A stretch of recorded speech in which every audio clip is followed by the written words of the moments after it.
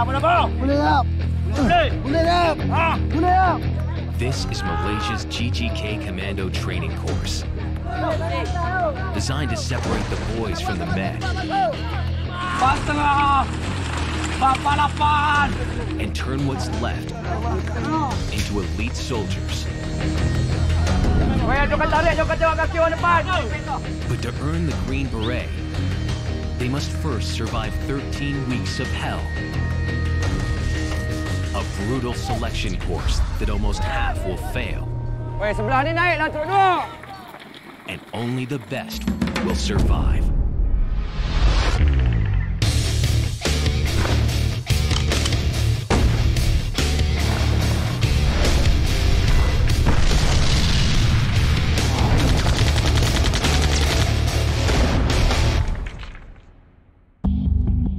Before large forces hit the combat zone, Malaysia's Group Gerak Khas Commandos are the first men on the ground, sneaking in deep behind enemy lines by air, sea, or land. Dipecahkan kepada kumpulan-kumpulan kecil. Yang mana kumpulan-kumpulan kecil ni kalau kita tengok zaman sekarang ni lebih kepada operasi gerila. To gather intelligence.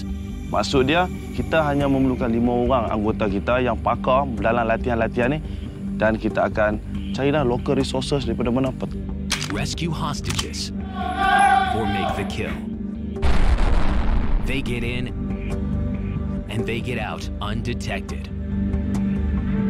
But what makes them a cut above the rest is their ability to fight and survive in some of the world's most extreme jungles.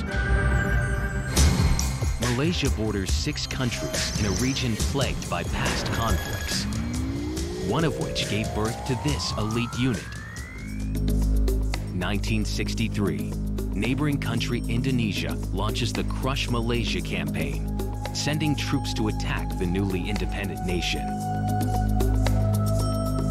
A difficult border war was fought deep in the rainforests of Borneo, and a new elite force was needed, skilled in unconventional jungle warfare. Britain's Green Berets, the Royal Marine Commandos, were sent to help train a new group of fighters. 1,600 soldiers volunteered for training. 300 were selected.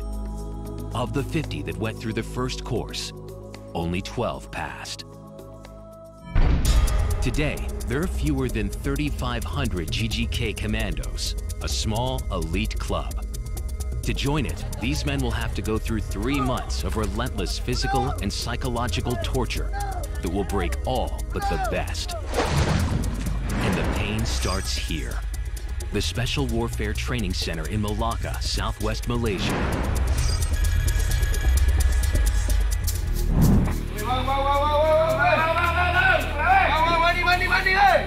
5 a.m. 180 new recruits are in week 1 of their course.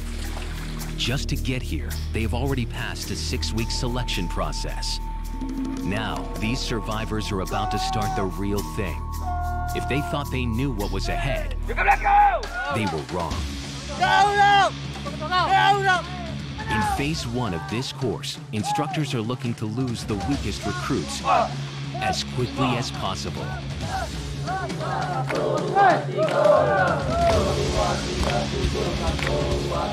They've just begun 36 hours of continuous hell that will push everyone to the edge. It seems like torture, but it's designed to find out who really wants to be here. I want to challenge myself, how far I can go. It's called adrenaline rush. To join the commando, you must be volunteer. So if you enter the main gate, there is a word say, if you are not sure, please go back. The tiger is the commando's regimental crest, signifying bravery, ferocity, and strength. Qualities they expect those that pass to possess.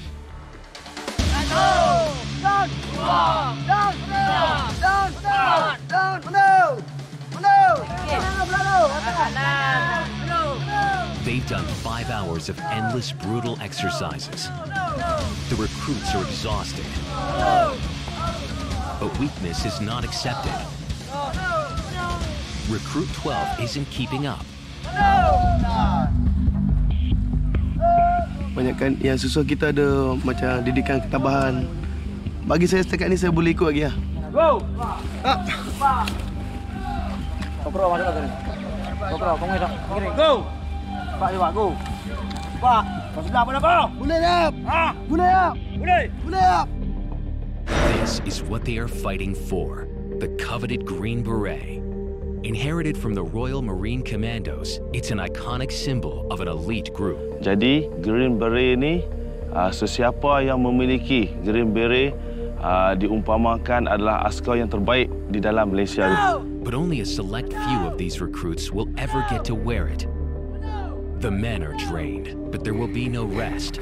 They've only completed 7 hours. They've got 29 more to go. Next is an 11-kilometer run. Go! With a 17-kilogram combat load and 87 minutes to finish it.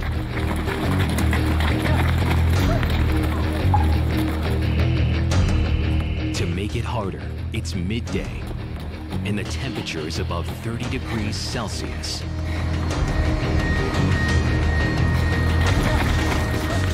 This giant spotlight melting me down. It's a real tough. In this heat, losing fluids is a real problem. Muscles start to cramp and the body starts to overheat. Dehydration means failure. 40 minutes into the run and the sun has claimed its first victim. Dalam keadaan macam ni, kita dah banyak running basic commando, jadi bagi saya dah biasa. If recruits are sent to the hospital, they automatically fail the course. With little time left, they can't afford to slow down for a minute.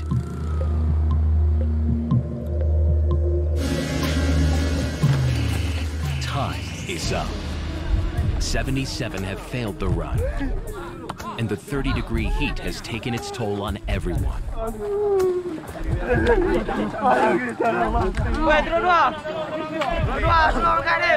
My knee was injured. I feel okay. I can breathe normally, but I'm totally sad. 24 hours in, and overnight another 7 recruits have dropped out due to injuries from yesterday's run. 173 survivors are already on their next challenge. It's the 300-meter obstacle course, designed to test balance, confidence, and above all, teamwork. The last hurdle will be the toughest, a 3.5-meter vertical wall. They have to work in team. They cannot work solo. If they make it solo, they just cannot make it. Teamwork is essential to be a GGK commando. In real operations, teamwork will keep them alive.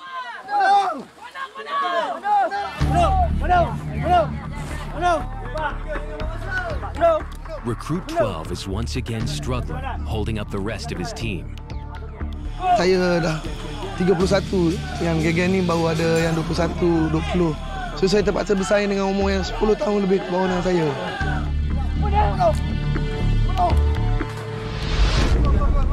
Some teams have already reached the final hurdle, the 3.5-meter wall. Now, it's time for teamwork. To clear this obstacle, they need to form a pyramid.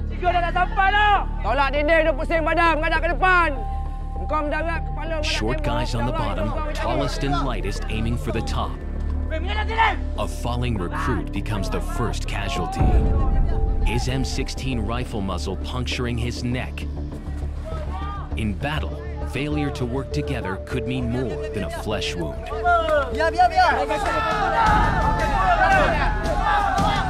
They reorganize and clear the wall.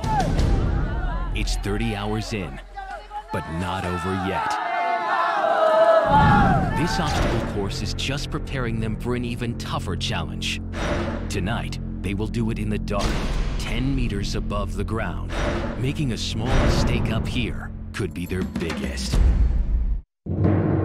Recruits fighting to become a part of Malaysia's elite commando unit are in phase 1 of one of the toughest selection courses in the world.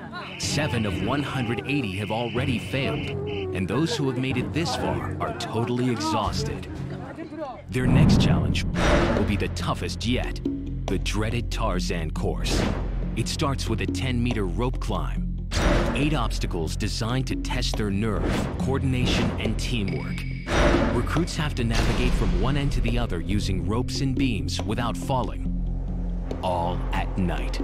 It's a confident building exercise because that's why you can see there's height and see only a small cable to cross the log, and also they have to crawl in the rope. Yang mencabar sekali, masa last sekali untuk didikan ketabahan tu, dia ada macam Tarzan swing tu. Ada setengah yang tak dapat ke jaring tu terus jatuh ke bawah.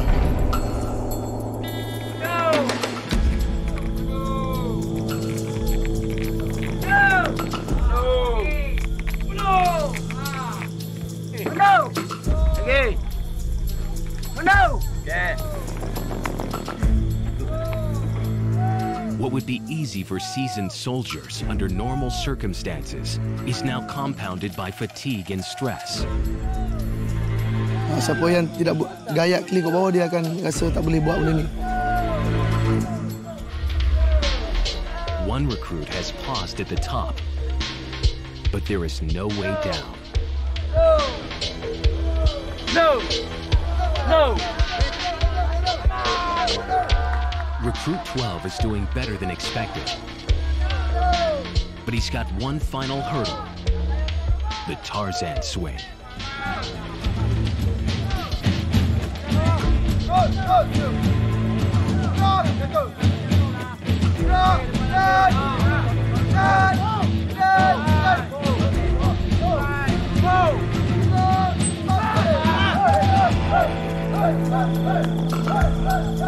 Saya rasa benda tu gembira sebab saya boleh lakukan. Sebab lagi cepat kita buat, lagi cepat kita punya benda tu selesai. 36 of the longest hours of their lives have ended. But despite tonight's success, Recruit 12 has failed week 1 of the course. Untuk kenangan tu, saya rindu bersama dengan saya punya intik saya ni. Sebab kita makan sama, tidur pun kita sama-sama bangun, makan pun sama-sama yang ada. 144 recruits remain, and they have 56 more days of the selection course to go. Phase 2. The training from here moves into a more tactical phase. It's going to get tougher and tougher. Next up, they face a 160-kilometer non-stop forced march that will take them 3 days. It's the equivalent of doing almost 4 marathons back-to-back, with little food and even less rest. Normally, 1 in 4 don't reach the finish line. Untuk menguji ketahanan mental dan fizikal. Sekiranya berlaku yang sebenar, kita akan lari lebih daripada ini lagi. Jarak dia lebih jauh lagi pada 160 km. Maybe 200 km atau lebih lagi lah. The GGK normally operate on foot, covering huge distances. But getting behind the enemy lines sometimes requires another skill. Kalau kita boleh jalan darat, mungkin banyak risiko yang kita ingat, mungkin dengan bobby trap, dengan jerangkak sama, dengan berbagai halangan, dan masa yang diambil adalah lambat. Mungkin 2-3 jam kita nak terjun, dan kita akan digugurkan kalau melalui static jump. Mungkin dalam 55 saat ke 1 minit kita dah sampai ke sasaran daripada buka payung. So tujuan kita menggunakan parachute ni adalah untuk menyusup ke negara atau ke tempat musuh itu dengan lebih cepat dan selamat. But these recruits have to learn to walk before they can fly. It's day 1 of the longest march of their lives.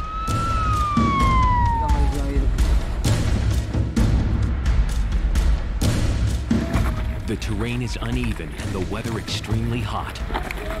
50 kilometers on day 1, and 9 recruits have already dropped out. Sebab dia melampaui akal manusia biasa. Saya daripada Kuala Lumpur, KL.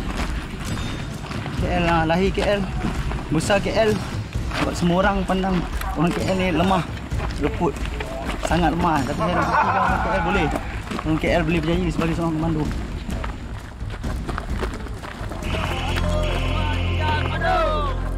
They are losing more fluids than they can possibly replace. Dehydration is a real threat. Instructors keep a close eye out for telling signs. Its first symptoms are muscle cramps and dizziness, which can rapidly lead to a full body shutdown. Dia gigit kayu tu supaya dia tak boleh menggigit dia punya lidah. Sebab dia sekarang ni keadaan panas tinggi. Dia hilang dia punya kawalan otak dia dah hilang. Jadi dia akan gigit lidah.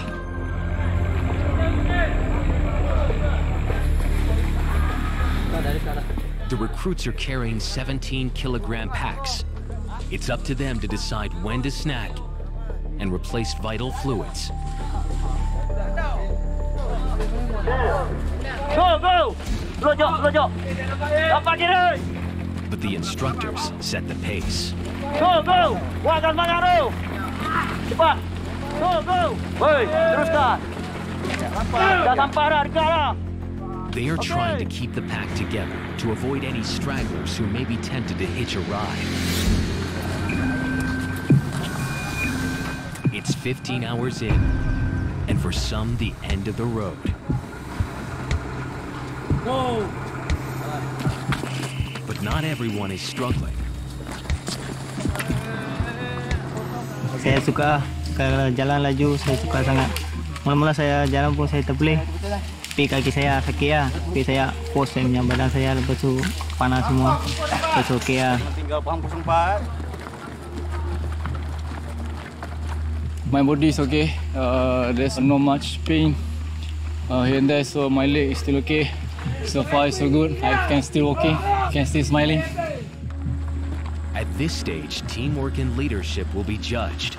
Recruit 2 needs his section to keep up. 48! 49! I need them to be motivated in everything they do. They just need to run for 5 seconds. So dash for 5 seconds and then we take rest. Soldier is about teamwork. So how big or small we are, we need to be together. GGK commandos need to push themselves beyond the normal physical pain barrier. It takes extreme mental strength to keep the body moving. But in combat, that could save lives. 90 kilometers in, as high noon hits, some can't take the pain anymore. Despite Recruit 2's best efforts, one of his buddies is in serious trouble. Jangan sampai naik mulut. Maju. Semangat. Disorientation and confusion are signs of advanced dehydration. Badi depan tu, Badi. Pegang dah. Papa dah penyek.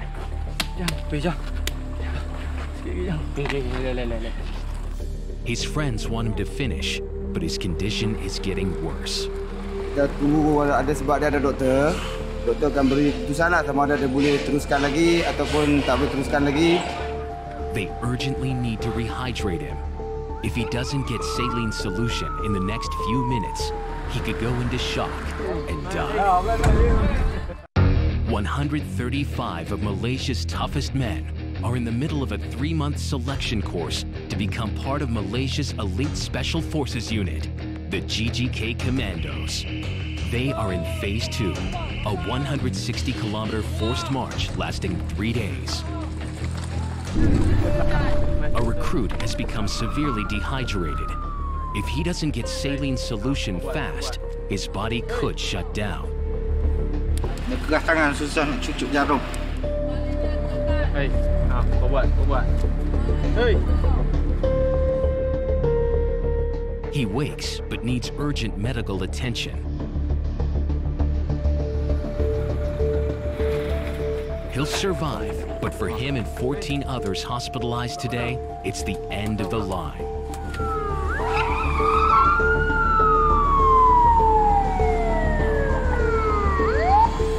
Selamat jalan. dia tenaga kadang-kadang tak sama kan. Sebab saya minat je ni. Dia bila kita dah dulu satu peringkat kita jadi ada satu kenangan bagi kita. Macam peringkat ni, macam saya yang gagal, saya tengok member-member yang lulus kan. Saya jadi macam sedih lah. Sebab tak boleh ikut saya.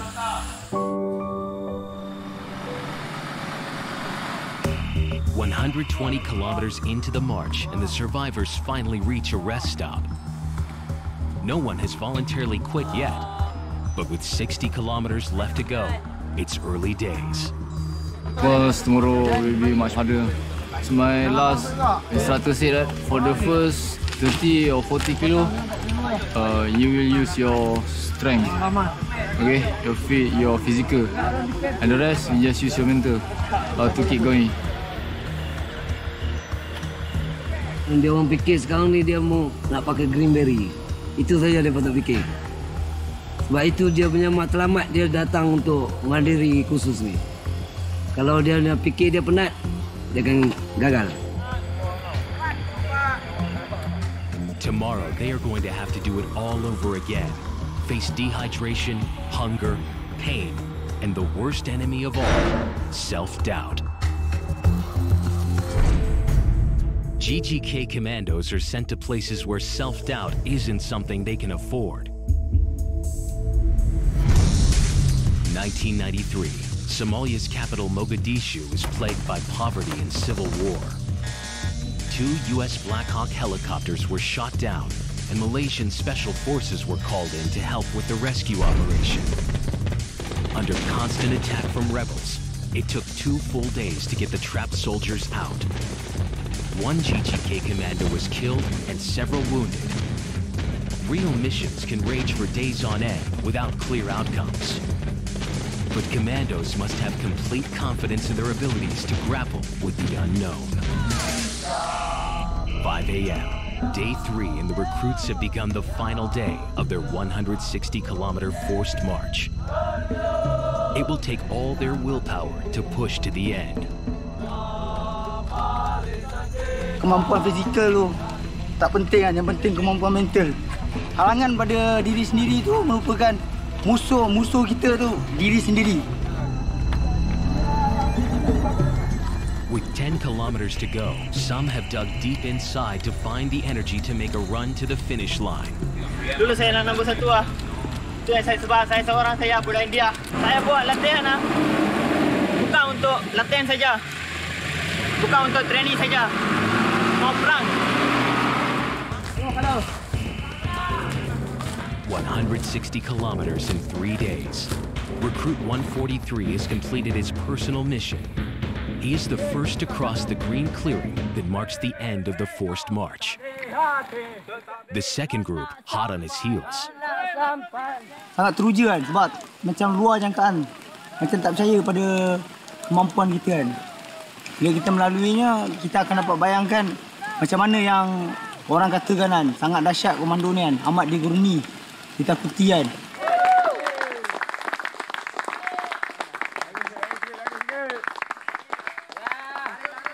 "118 recruits have made it to stage 3, and it's about to get tougher.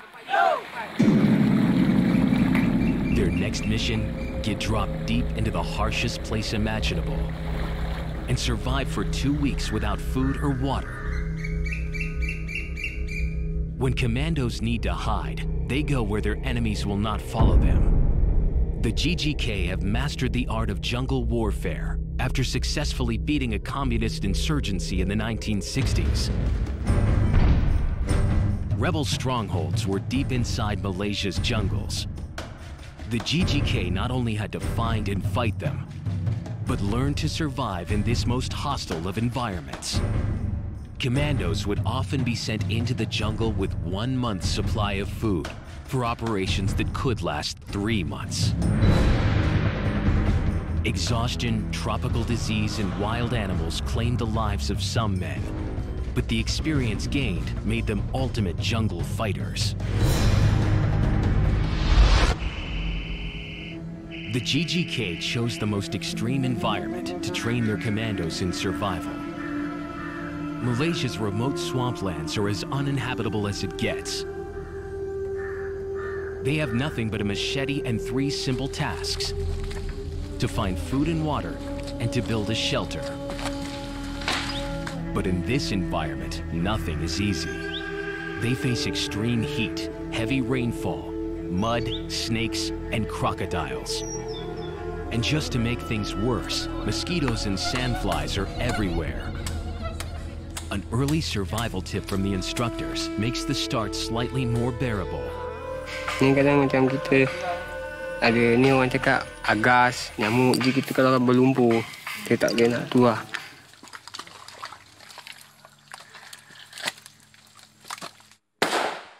This exercise simulates escaping from capture and surviving a period of evading enemy patrols. Cepat. Kita pilih tempat yang begini, tempat payah begini sebab tujuan pertama dia musuh susah nak kesan, dia susah nak bergerak masuk. Ini kita kawasan payah ni kita buat untuk dia nak menyesuaikan diri dengan keadaan tempat ni lah. The mud sucks away whatever energy these recruits have left. I've never been in this state before. I miss my sister's cooking. Yeah, we still got months to go. Recruits are allowed to eat anything they can catch, but they must share it. Kami kejar dengan kawan-kawan. Rasa seronok sangat dapat biawak ni. Mesti tak makan. Binatang ini walaupun saya keadaan darurat, saya mesti dapat boleh makan lah. Untuk nambahkan tenaga. You cannot choose favorites here. You just eat things. Yeah, survive. Okay, dia pakai tungkok tu menandakan dia telah berjaya menangkap, jadi dia akan jadi bangga. Jadi benda ni dia akan menjadi menarik minat kumpulan-kumpulan yang lain, akan berusaha lebih lagi untuk nak survivalkan diri dia, untuk nak hidup. The water in the swamp is brackish and unbearable to drink. So Malaysia's torrential rainstorms are both a source of suffering and salvation. Dengan keadaan yang sejuk, bila menjelang malam dia akan bertambah lagi sejuk. Jadi ini pertama kali masak kera. Jadi kera punya kepala disambungkan. Jadi apa yang boleh buat sini, kera ni dibelah, dibersihin perut. Lepas tu disalai. Itu je yang boleh buat. Rendam air masin, salai. Supaya dia ada rasa masin-masin sikit. Salai sampai kering. Saya kerja awam dulu, berat saya sebanyak 79. Dan sekarang ni saya rasa mungkin berat saya menjadi 69.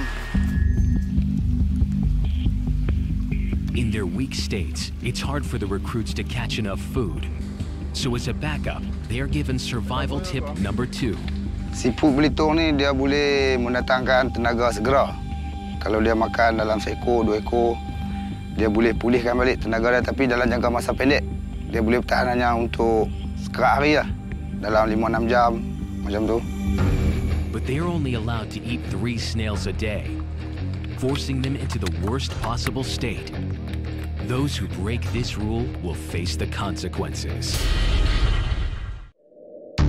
Candidates are in the last month of a 13-week selection course to join Malaysia's elite GGK Commandos. They are in their 3rd phase of training and have been dropped deep into swampland to learn how to survive. Snails are the easiest food to catch here, giving them the energy boost they desperately need. Learning to cope with situations this bad will help save their lives in real conflict. Jadi ini adalah siput yang diorang cari untuk makanan diorang dalam keadaan lapar. Dia ketuk menggunakan parang bagi pecah dengan cengkerang dia ni. Lepas tu dia akan koyak, dia akan tarik dia punya ni. Sebab kita mesti kena potongkan bahagian ekor dia ni. Sebab baru dia boleh, sebab dia ada mesin ni, isi dah. Dia melengkar-lengkar dalam ni, dia ikut ni.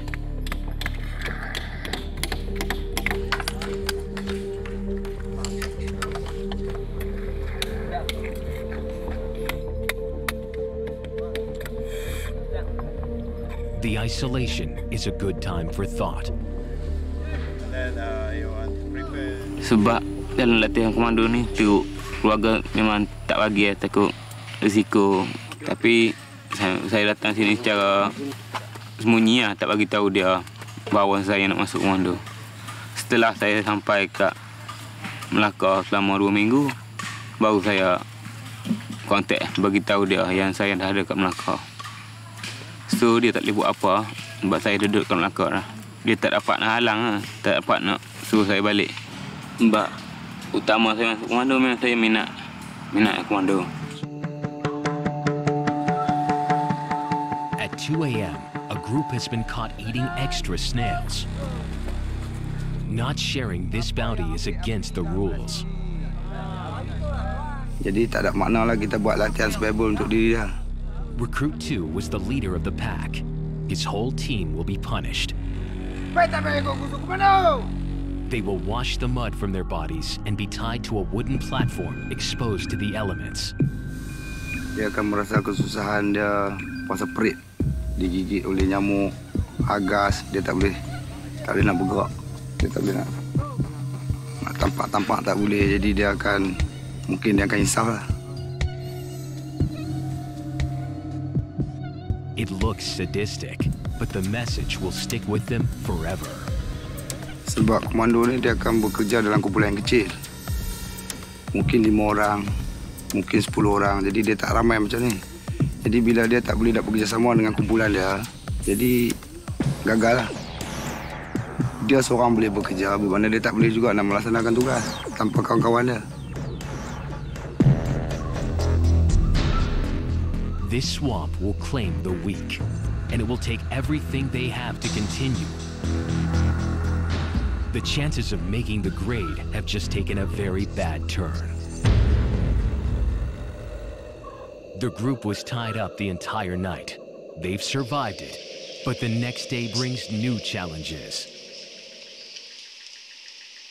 Normally, these men need 2,500 calories a day. Here, many are living on less than 3. Some have lost up to 9% of their body weight. They are weak and tired, but the elements show no mercy. The threat of flooding has forced them to move their shelters to higher ground.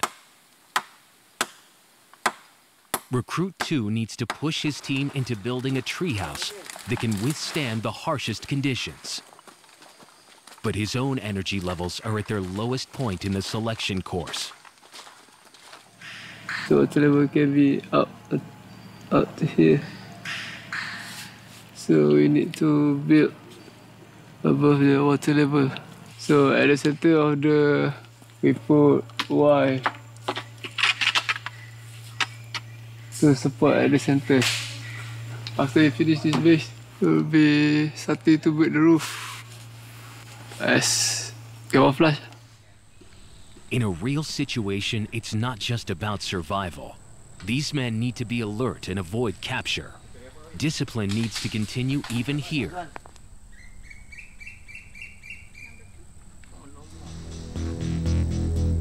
Those who don't keep to these rules are punished. Kesalahan mereka kerana tidak menjalankan tugas dengan betul. Kita mahu 1 kilo dia punya makanan, tapi dia buat balik dalam 5 ekor ataupun 6 ekor. Mana kesalahan dia tu besar. Pasalah dia dimasukkan ke dalam penjara. The recruits have no idea how long this torture will continue. Komando aja dia dapat tak macam ni. Kalau kakak yang lain tak dapat dapat macam ni. Kira lain dari yang lain lah. Komando. Ini kira untuk dia merasa macam mana sekiranya berlaku perkara macam ni, inilah dia akan rasa. Kiranya dalam peperangan sebenar, dia orang mungkin bukan macam ni lah. Mungkin dia orang akan lebih teruk lagi lah. The recruits are released just before the high tide reaches its peak. The swamp phase is finally over. Recruits are headed back to base camp in Malacca, where they will face the moment of truth. Who made it to the final stage of the course and who didn't? Jadi, kepada anggota yang telah panggil nanti keluar ke bahagian hadapan. Di hadapan ni termasuk 02. Gun.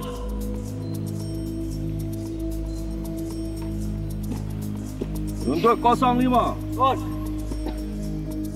After a month of pushing their minds and bodies to the limit, it's game over for 15 recruits.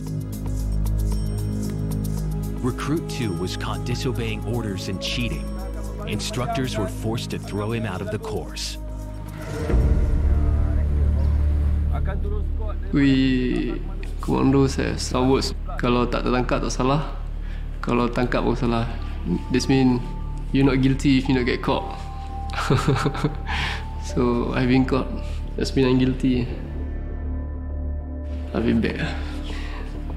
I'll be back. For the 103 men that remain, the course now becomes more tactical. Real soldiering skills that will turn them into commandos ready for the real world. GGK soldiers are world-renowned for their jungle warfare skills, a legacy from their beginnings in the 1960s. But modern warfare has changed. Today's GGK commandos have to respond to new global threats that bring them into an urban environment.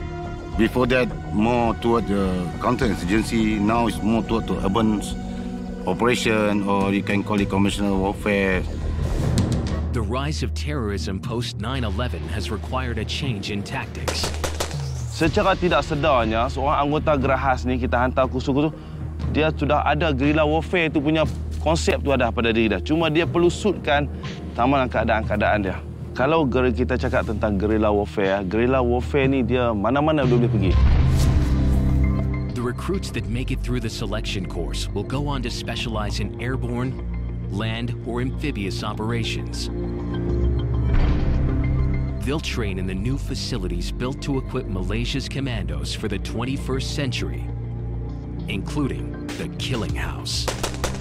Killing House ni lebih kepada menyelamat tebusan, mencolek, membebaskan tawanan ataupun membebaskan orang kenamaan.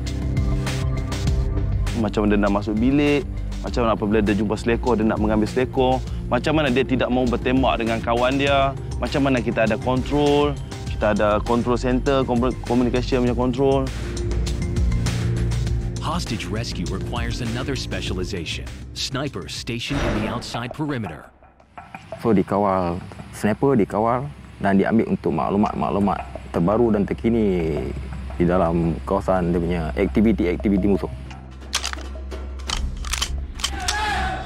So semasa tim pengempur masuk di kawasan stronghold, sniper untuk memberi perlindungan kepada tim pengempur dan membunuh dia punya teroris yang berada di kawasan koridor ataupun di kawasan sentri musuh.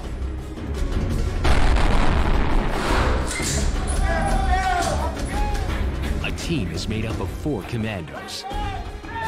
One to guide the hostage, and the others to cover them as they make their escape.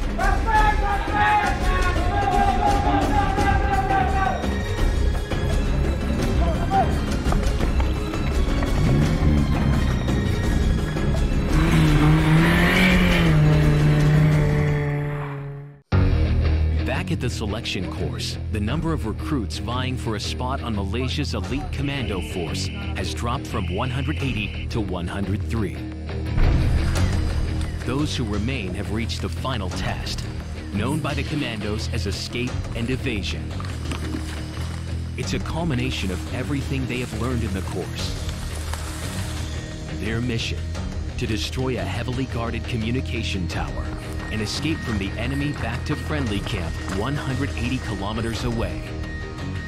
The enemy are experienced GGK commandos. If they catch the recruits, they will be ruthless.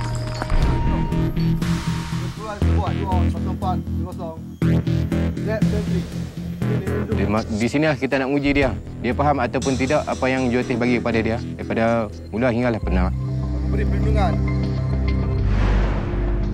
They will trek 10 kilometers through the jungle to reach their target. At 5 a.m., they must enter the area undetected, rig the tower with C4 explosives, destroy it, and escape through the jungle unnoticed. but the enemy are waiting in position. Recruit 14 has been chosen to lead the ambush. This is his moment to shine, as the fate of his entire team rests in his hands. Jadi di sini Troop Commander main peranan penting sebab kita menentukan menggunakan live. 5,600. Saya rasa berbangga dipilih dan saya rasa orang atasan percaya pada saya nak jadi ketua untuk sebuah ni. Bapak saya betul-betul bangga dengan saya sebab dia seorang tentera. Sekarang ni yang pressure. Kuku kambing. Final preparations before the assault. Every man needs to know his role and the action to take when they hit the enemy. Once they set the explosives, they'll use a code word, goat snails, the signal for recruits to clear the target area and make a beeline to safety. But to get there, they have a long way to go.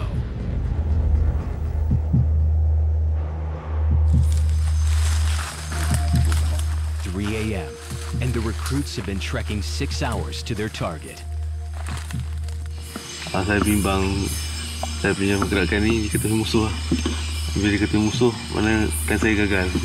Kalau saya tak dapat merah hijau ni, maknanya hidup saya gagal. Jadi saya jadi askar biasa. Tak jadi seorang daripada pasukan elit. Pasukan elit Angkatan Tentera Malaysia. Saya payah nak jangan tangkap musuh itu. Recruit 14 also has to make sure his troops stay awake. They've been on the move for hours and they're running on empty. Maksudnya tenaga untuk serangan malam ni semua bergantung pada tenaga yang masih ada. Baki-baki tenaga, tapi dalam keadaan terdesak ni komando dia akan mengeluarkan tenaga luar jangkaan orang kata. Jadi serbuan 7 orang. Under pressure, a commando needs to be able to dig deep to stay on full alert.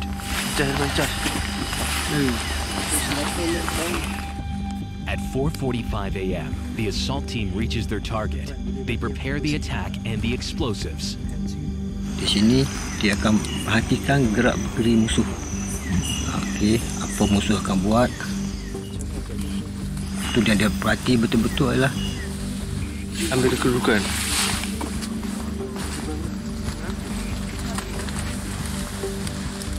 a.m. strike time. They begin to approach their target.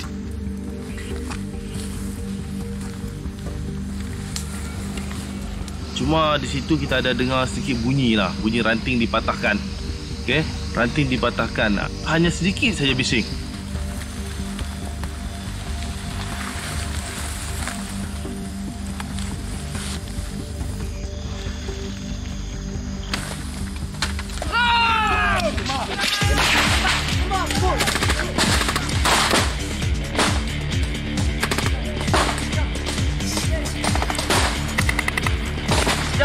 The rigging team moves in.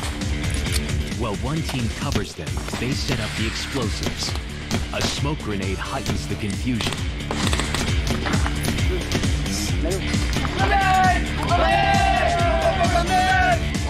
Flares are a signal for help by the enemy.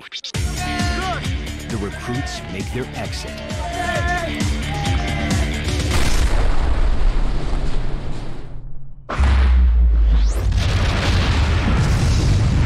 Secara keseluruhannya, saya bagi 80 ke 85% sukses. But it's not over yet. In groups of 10, they race back into the jungle to escape from the enemy. The enemy are real GGK Commandos. They will hunt down as many of the recruits as they can. Sebagaimana yang siri-siri sebelum ni kan, memberitahu gambaran musuh memang dahsyat. Kalau ditangkap musuh memang dahsyat. Moments later, a group of recruits have been caught. They are about to be interrogated to find out who their officer is. Apa? 109. Belum tahu lagi tak? Apa-apa dah mempek kau. Terima tak? It's 45 minutes of excruciating pain. A brutal reminder of what they could face in the real world. sebagai mana yang ada dalam sumpah prajurit komando dan juga sumpah kata tentera darat, menyimpan rahsia negara dengan seketat-ketatnya. Their heads are shaved as a mark of capture. They are then released to continue their escape. But as soon as they enter the jungle, they will be chased again. It may be the toughest test yet, but it will also be their most important lesson.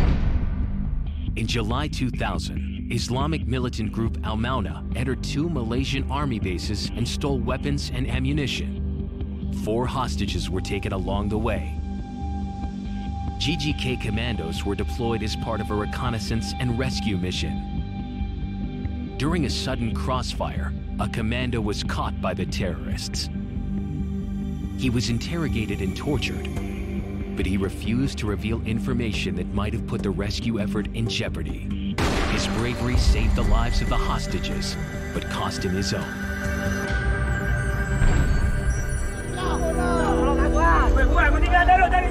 Recruits have been on a 3-month journey through hell. Of the 180 that started, 103 have reached the end of the Commando selection course, including recruits 14, 143, and 51.